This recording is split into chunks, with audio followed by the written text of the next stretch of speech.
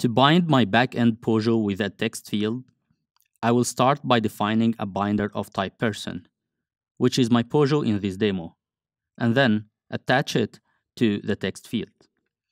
I also specify the exact member variable of person that will be bound to my text field, year of birth, for example. Java is complaining about this code because birth year is integer, while text field's value is string. That's why I need to add a converter to make sure that the value is converted from string to integer. Here, I'm using one of the built-in converters, and I specify an error message if the conversion fails. Now Java does not complain anymore. One of the new things in Vaadin 8 is the ability to add a validator before conversion. I will define a validator of type string.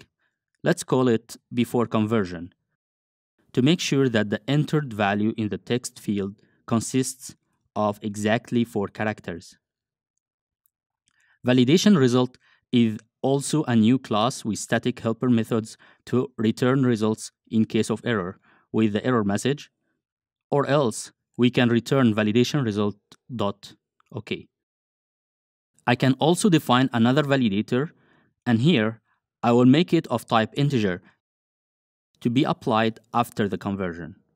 Let's call it after conversion, but this time I will use a shorter lambda expression form to define the validator right away. Basically, the validation condition and the fallback error message. It is important to keep the order on how you want the validators to be applied. In my own case here, it will not work the other way around because the first validator is applied on a string and the second one is expecting an integer value. Now let's test this out. The first validation is checking the length of the string. The converter expects an integer value. And finally, the last validator checks for the year. But this is not everything. If this code sounds too verbose, we can actually shorten it a bit.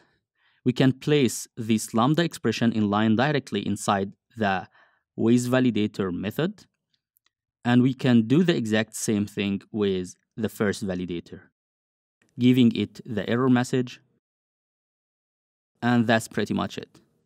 Now the code sounds a bit more interesting, isn't it?